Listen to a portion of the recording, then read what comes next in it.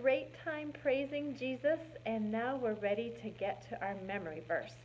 Do you know that the Bible, God's Word, is a lot like a love letter from Jesus to us? So I got a mailbox here. Let's see if he sent us something.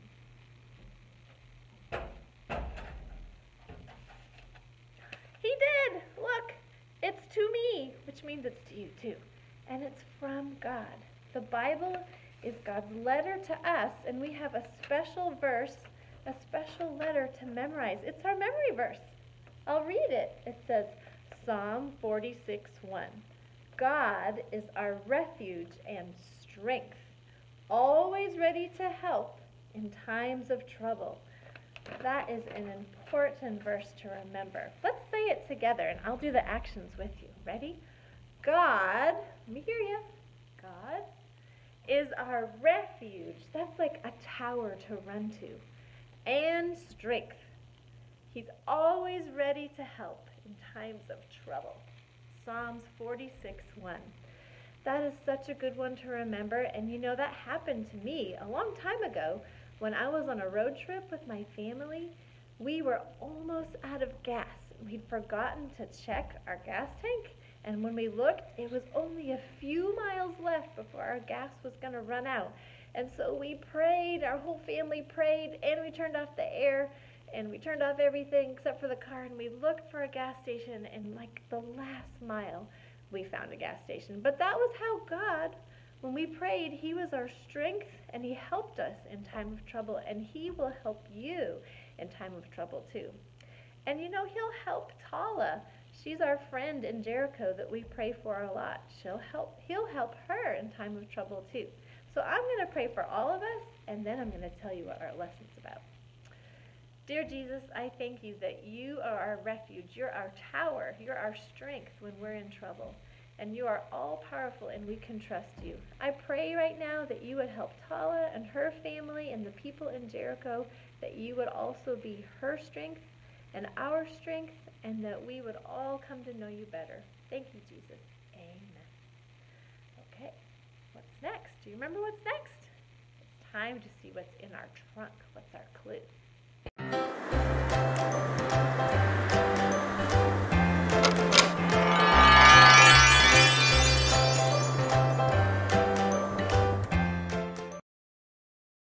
Okay, here's my trunk. I wonder what's inside today. Can you help me open it? Let's say 1, 2, 3, open. Ready? Open. Let's see. Do you know what this is? Whoa, look at that. That's fire. I wonder what fire has to do with our story today. Do you know what fire does? Fire burns things up and leaves nothing behind it. You have to be careful with fire. It can be dangerous. It can be helpful too. I wonder what it has to do with our story today. Let's find out.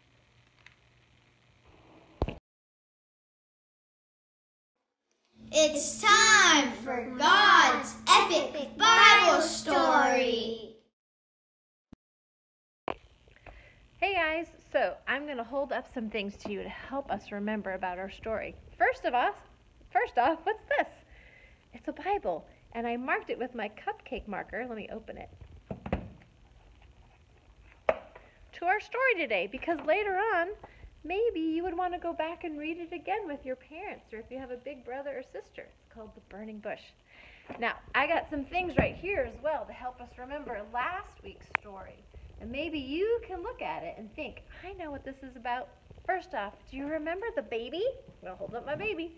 Do you remember the baby that was born? Do you remember his name? Moses. Yeah, that's right. And remember how that evil, bad Pharaoh king did not want Moses and all the other Hebrew babies to live? So the super brave mom and very crafty, what did she build? She built a basket, and she put this tar sticky stuff inside so she could send her precious baby boy in the basket in the Nile River, floating down the river, escaping alligators and all those things, while his sister Miriam looked in the bushes to see what would happen. And then the princess, the daughter of Pharaoh, found the basket, found Moses, and went, and they ended up having Moses' mom take care of the baby. So we're starting back the story today where Moses is no longer a little baby, but he's grown up and he's back in the palace.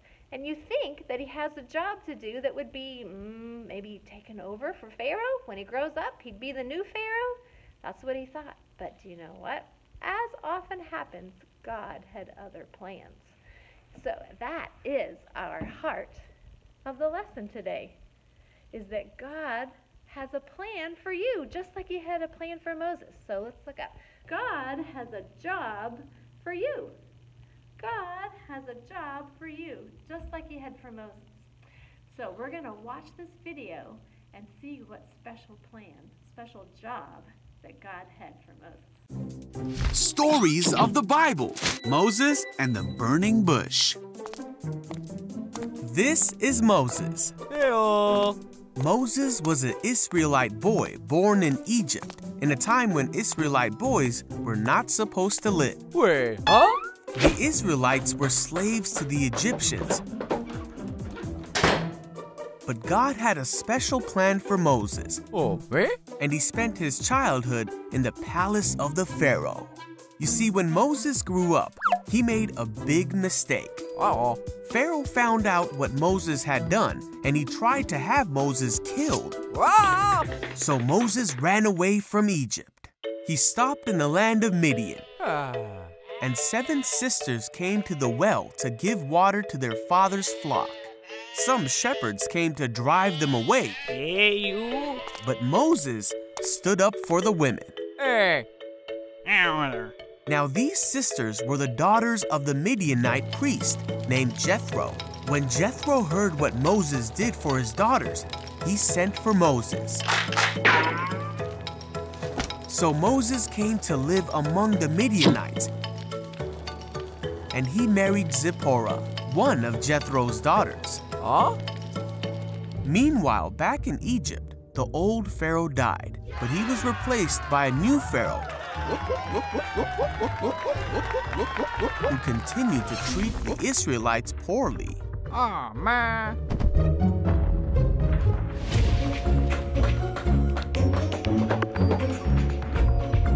The Israelites cried out to God because of the terrible things that the Pharaoh made them do. God heard these people and knew it was time to act.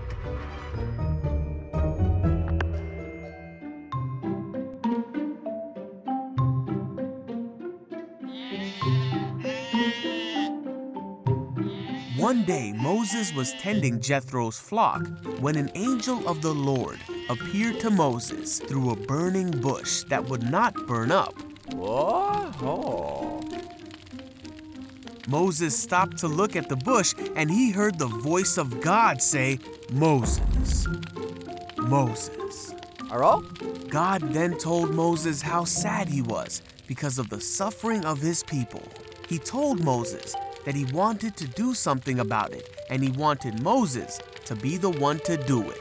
Oh, man. But Moses did not think he was the right person to go. God said, "I will be with you." Morning. But Moses said that he wouldn't know the right thing to say to the people.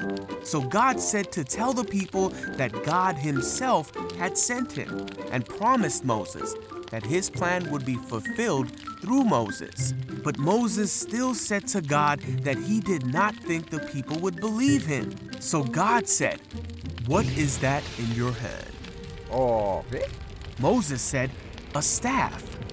God told Moses to throw it on the ground. Wow, okay. Then God told Moses to catch it. God showed Moses another sign. Huh? Phew. And told him to show these signs to the people if they did not believe what he said. Moses still didn't think he would have the right words to say. But God said, that he himself was the one who made a man's mouth and gave him the ability to speak, so there was no need to worry. Yet even after all this, Moses said, "God, please send someone else." Then God got mad at Moses, and said that he would send Moses' brother Aaron to speak for Moses. So Moses went back to his father-in-law and told him that he needed to go back to Egypt. Moses and his family started their journey back to Egypt, and Moses carried the staff of God in his hand, for this staff would be the tool God would use to demonstrate his awesome power to the Israelites and to the Egyptians. Wow, that was a really cool video. And the coolest thing is that it's all true. It really happened. Did you notice the clue in the Bible? The video? Did you notice it? What was on fire? Yeah, it was that bush that was on fire. But what was the really crazy thing about the bush? It didn't burn up. It kept burning and burning and burning because God was in the bush. And God told Moses from that bush what his special job was. Do you remember what his job? Because remember, God has a job for you and for Moses. Yeah, that job was that he wanted Moses to go back and rescue all his people. Did Moses want to do it? Was he excited? No, he was really scared. He thought that he wasn't the right guy for the job, and he didn't know what to say. And do you ever feel that way? That maybe you're too small and maybe the job is too big? But do you think that God will protect you and God will show you and God will give you the strength? He will. And just like we're going to watch how Moses, he trusted God, and even though he was scared and even though he didn't know he could do it, he said, "Okay, God, I'll obey. I'll do the job you gave me to do." Do you know God wants you to do that? And you can too. You know, I want to pray for you, and I want to pray for me because God has a job for me to do too. So let's pray. Dear Jesus, I thank you for everyone that's listening. I pray, God, that you would help them say yes to the job that you have for him or her to do. Just like Moses said yes, even though he was scared. Thank you, Jesus, that you give us the strength to do it. And like our memory verse says, you're always here in times of trouble. Amen. Okay, let's go check on our review questions.